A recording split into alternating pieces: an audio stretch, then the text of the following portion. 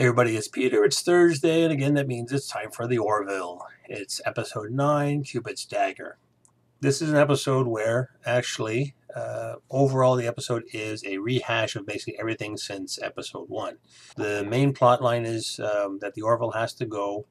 There's two warring factions, basically wanting to settle the same planet, and they're both saying, oh, we were here first, you were here first. So they found this artifact, and they're bringing in an archaeologist. And we've got Admiral Halsey is back. And the archaeologist we find is Darulio, which we find out is played by Rob Lowe, who was the guy that was sleeping with Kelly in the first 5 minutes of the pilot. We're basically going back to, we brought back an old admiral, we brought back ex-lover, we brought back the divorce jokes again. What else do we bring back? Oh, yes. We also have a bit of a spat real quick between Bortus and his partner. They were in the doctor's office to get the baby checked out. Baby's now a boy. If you didn't see About Girl, again, I'll post up here, or it was posting to the right, and I'll put my link about that there too. And so, and it's all about, this whole episode is all about relationships between the warring factions, relationships between Ed and Kelly, relationships again between Dr. Finn and Yaphet. He's still hitting on her. Oh, I totally forgot too. The teaser started off with, it was karaoke night. Go figure. There's still karaoke 400 years from now. I totally forget. I think it was a Journey song or whatever that Kelly was singing, and she was doing a pretty good song as a singer. But that wasn't the point of the karaoke teaser. The point was actually Bortus was going to be the next guy coming up. And he said that Gordon taught him how to sing a song. And I'm not sure the name of the song because I'm not into Celine Dion, Tabernouche. But he was going to sing that song. And the music is building, the music is building. I think it's the song from the Titanic. And the music is building and building. He's about to go, and like, Captain Mercer, report to the bridge. And like, darn, we're not going to hear Bortus sing. I thought either he was going to break out into some silly voice, and he's not going to be his manly Bortus voice, his Mocklin voice, or it was going to be a really bad rendition of Celine Dion. He gets his mission from Admiral Halsey to say, okay, you got to go to the planet of the week and stop the two factions from fighting, and you're going to meet the archaeologist. So we get to see that it's Darulio, and you don't get to see him until he actually lands on the ship. That was kind of weird too, because, the information is coming in, says Alara. And then Kelly says, okay, well, we're going to meet who's coming off of the shuttle, and we'll get things sorted. And I don't know why she doesn't, because I was going to say it a few times, but everybody's got their little comm badge on their jackets. So why not hit the comm badge and say, Commander Grayson, it's Darulio. He's showing up on the ship. Your ex-boyfriend. And it goes south from there. And the other thing I want to touch on real quick, as I'm watching the episode, this reminded me of an episode. I wasn't sure what it was. And there was an episode in TNG, I think it was season 3, called Sarek, where you get to see Sarek show up with Picard and the gang. But that episode he was negotiating a peace treaty, and Sarek was going through some problem where he couldn't control his feelings, and somehow he was able to literally broadcast his lack of emotional control, and everybody was angry and mad. And there's a clip I saw the other day where Crusher gives Wesley a hard time, slaps him in the face, and just because of Sarek, is basically his telepathy is just through the roof.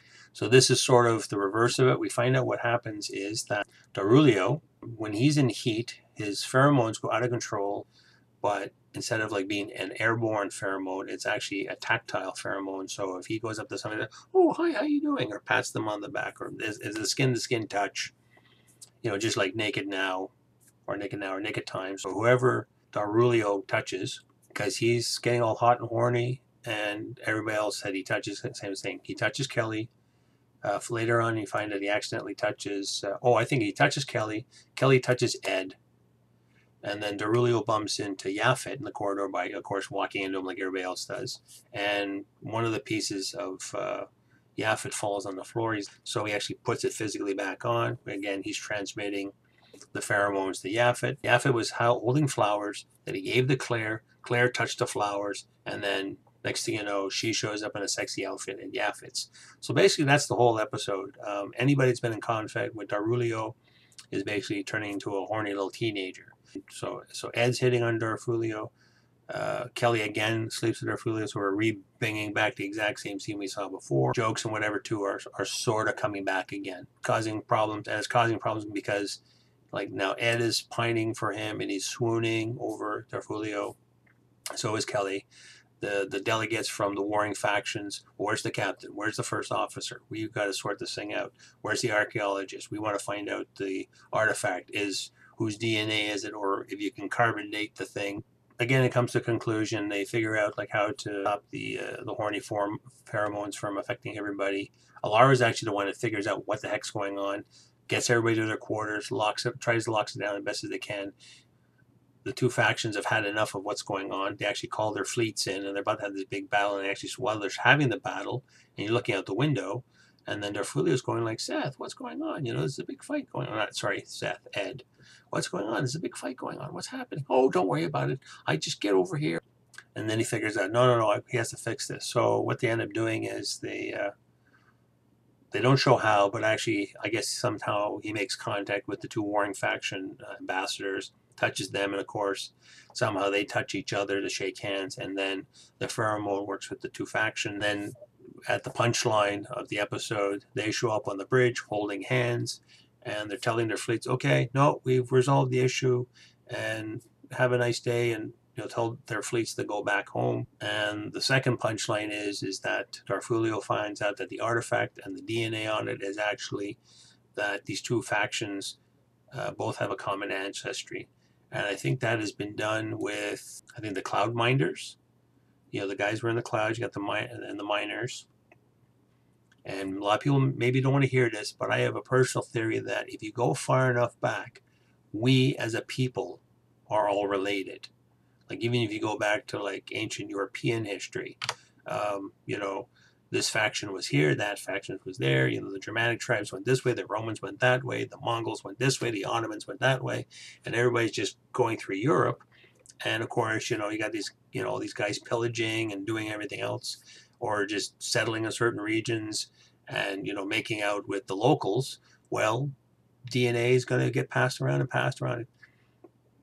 My ancestry, too, is a combination of German, Austrian, Czechoslovakian, and we can go back 200 years all the way back to certain parts of Germany. I think my grandfather's side can go back to Alsace-Lorraine, which is a part of France. And you go even further back, that kind of things. Only a slight nitpick is, again, everybody's in everybody's face again. It's like, meh, meh, meh, meh, meh, meh. I know people don't get along and stuff like that either, but I figured this is a professional bunch of people in space. They're quasi-military. Overall, not my favorite episode.